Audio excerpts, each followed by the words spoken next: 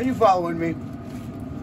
Well, upholstery ain't much unless you got yourself a sexy old Green Mountain barbecue grill. Make sure you put a little pan of water in there. You got to be surrounded by wood. So, let's go make some stuff. Okay, last video, we cut out the main panel. Normally, on a lot of boats, there's a mirror image. This isn't the case because the right side of this main panel has a gas tank and a little dog ear. So we're forced to do that all over again. We have cut out the front dog ears towards the bow, and then there's two main panels right here that we have to cut out, and that's the excess fabric. So what we have to do is we have to serge this so it doesn't unravel, okay, and make a mess of things. It'll hold tight. And we're using today an old Gibbs & Wilcox. We have a couple different versions of it. This is a 4-thread overlock serger. That's a 5 over there. And so normally when you cut a lot of this, or all of this, you want to use a hot knife. And as you drag it across there, it sears the edges and it doesn't fray. Well, I could have done that because I'm going to paint my tables again, like I told you in videos past. I constantly paint my tables. When everything's clean and crisp, you work better. I know it sounds crazy, but it'll make sense in the end. So, what I do, when you're serging, it doesn't matter what side you start with, top or bottom. It's the same on this particular application.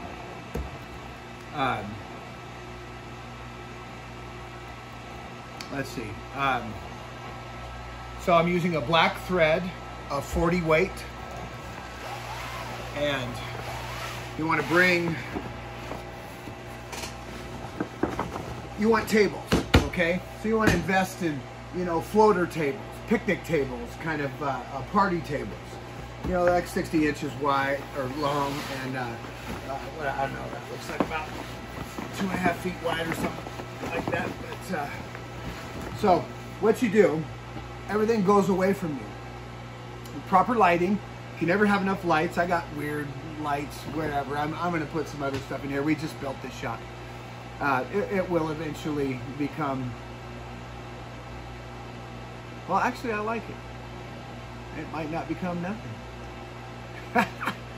So, okay, so what you want to do is start now.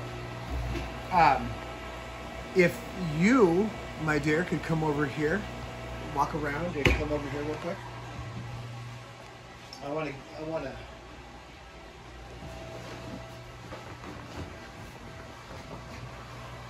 to give them an idea of what we're dealing with. Now, when you're sewing, serging anything, the push is to the left, okay? You see how the arms on that console? See how that hole underneath in the middle goes to the left. So your fabric's going underneath it there and you're pushing it to the left. That's why that table's big in the middle. You look at that side, to that left is big, okay? Same here. And like some of these tables, like that console is on casters. And all these tables, I can move this around however I want it. I can elongate everything, okay? I can shorten it, whatever kind of job. So that's the ideal shop. This is a 30 by 30 shop. And you can do anything in here. Like semi-truck tarps and stuff, I'll have to open up the door and have an assistant out there, shaking and whatnot. But so when you're serging, okay, always make sure that your tensioners are correct. And you run practice pieces. You see this? I ran practice pieces. It was all loose. Had to set my tension. You just always be mindful when you're rocking sergers. You gotta make sure that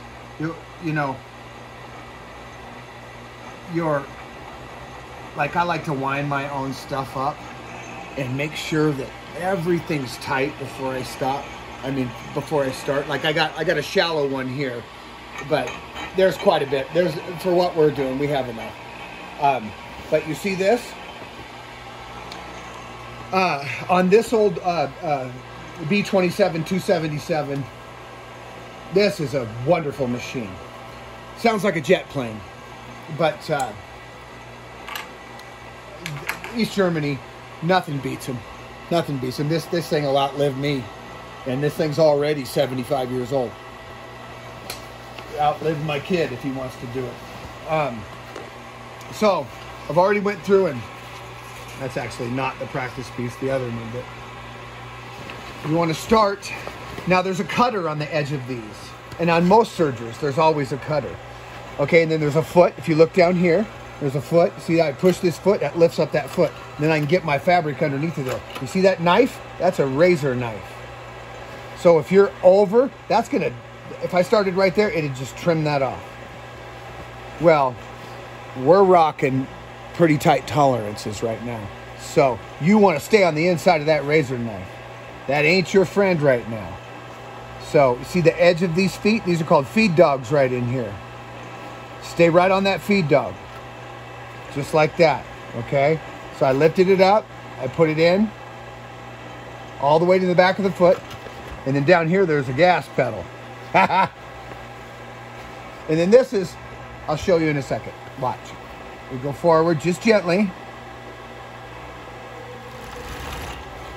She's a hopper, isn't she? Oh, Catherine. Okay, now if you look up here in front, you see these wheels? Okay. Now, when I push up, there's these wheels. When I push that in, that holds that open. So I'm going to come right in there. And then I'm going to push that button and drop those wheels. Now watch this guide. This will hold this true. That's what's really neat about these machines. Technology from the past, I mean, these people were ingenious. Upholstery's beautiful, every aspect of it. Okay, so watch them wheels turn. You see that?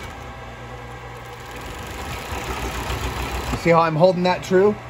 All right, now you see that surge? See that up there?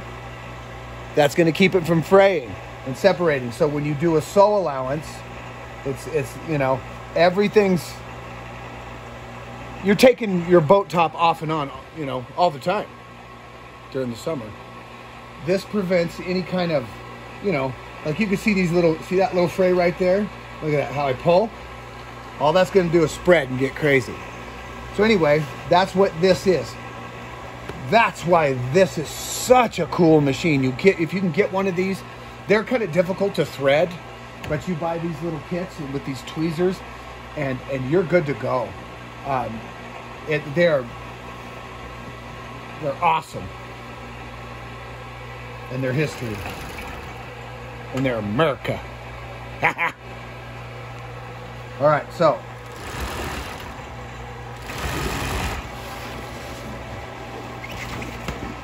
and then as you're sewing, you're gonna or serging or sewing, whatever, you're gonna have to gather your fabric to where it lays flat. Always be mindful what's beside you, what's behind you, what's in your lap, okay?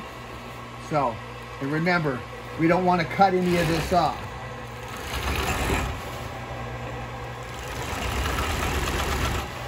You're gonna catch a couple pieces here and there because this is a hopper, but we're good to go. And I can look back and I can see I could just slightly adjust some of my tension. I can bring my tension up to tighten up that thread just a little bit. And you'll see when you're running big fields like this, how your machine's hot. Now look at that, that's perfect.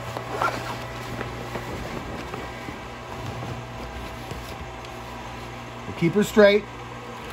Stay on this side of that razor knife. There ain't no reason to cut none of it off, but you're gonna wiggle. There ain't nobody perfect that runs these. You're gonna, but I mean, I'm talking like, you know, minute I mean, look at that. That's just a sliver. Remember how we made it bigger anyway?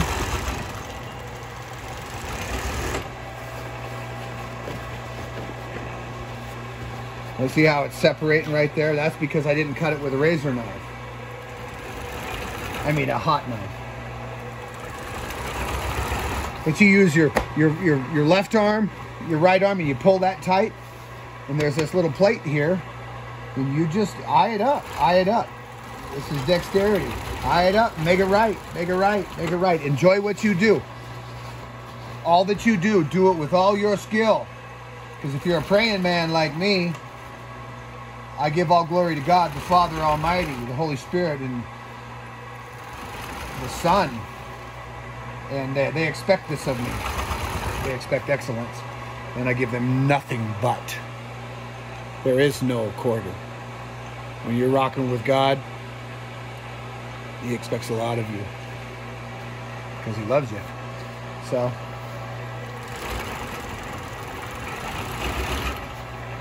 you get it straight, you get it right, and then go past. See how that went past that? And then release that. I mean, lock it in, lift it up.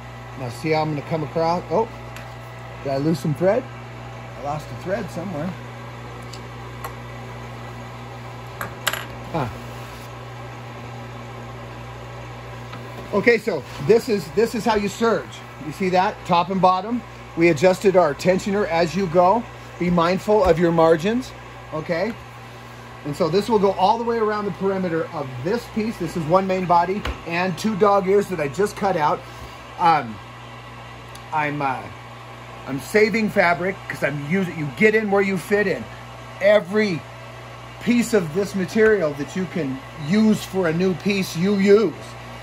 But so we serge the edges, okay? All of the boundaries, all the perimeters, we serge. And you run it out.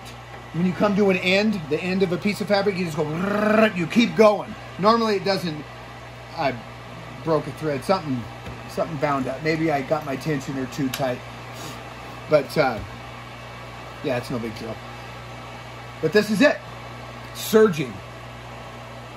And you do it on all kinds of different fabrics. Like this is real stiff, so it's very forgiving. But sometimes you'll have, you know, really loose, intense, different kinds of cloth. But this is what we do. So I'm going to serge all this, and then we'll come back, and then we'll sew these pieces together. I'm going to serge it all. I'm not going to kill you. All right, I'll see you around like a donut. Are you following me, boyo? Ha ha! Okay then.